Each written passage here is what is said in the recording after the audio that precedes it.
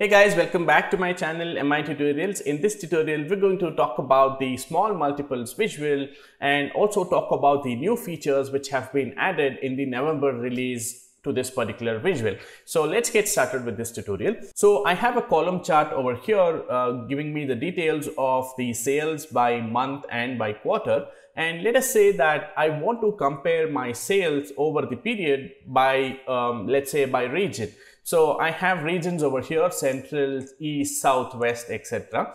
And if I had to compare all of them, for example, I want to compare central with east. And so I'll have to add a slicer over here and then select this particular visual and see how central has performed. And then I need to go and select east and see how this has performed.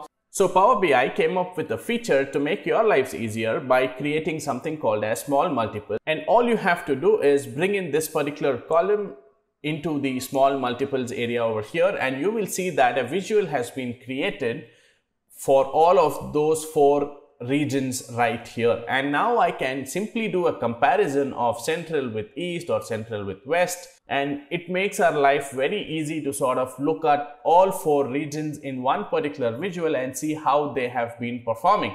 So this is what small multiples is capable of doing, bringing in or breaking in the values in that particular column and then creating the small charts for you to compare and look at the results. Now, the new feature which Power BI added in the November release is basically, let me just go back to this page.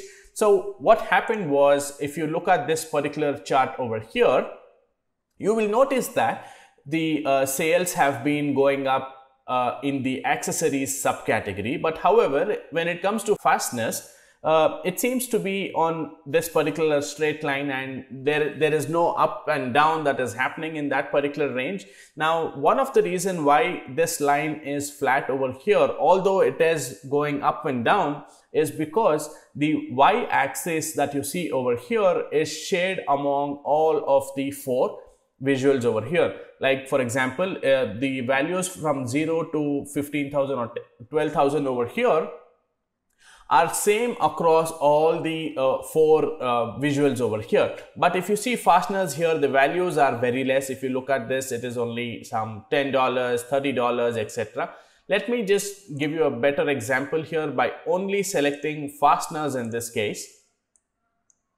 So if I select fasteners, you will actually see that the curve is actually not flat, but there are some ups and downs that is happening in this particular visual over here. But however, when I add in some other categories, you will see that fasteners and in this case envelopes as well going very flat because the y-axis range here is very different. So Power BI added a new feature in the November release wherein you can change the values of the y-axis over here.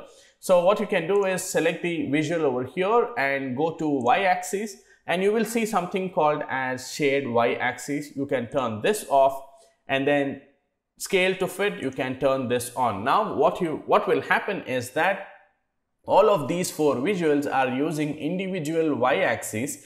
You can see over here for the chairs category, the axis is 0 to 10 to 15,000, and likewise for copiers it has changed from 0 to 8,000, and for fasteners it has changed from 0 to 200, so that we can read this particular line or trend over here in a better way and giving us the right results. So one thing you will have to be careful about here is that you will have to let the users know that there are different axes for all of these four charts. They might get confused looking at this axis and think that all of them have the same axis, but no, this is in thousands and this is in it's in the multiples of 50. So there might be some confusion around it. It's always good to add data labels here and display the values so that it becomes very distinct that this is 151 versus this is 12,700. Now this is one thing that you will have to keep in mind while creating this particular visual and let the users know.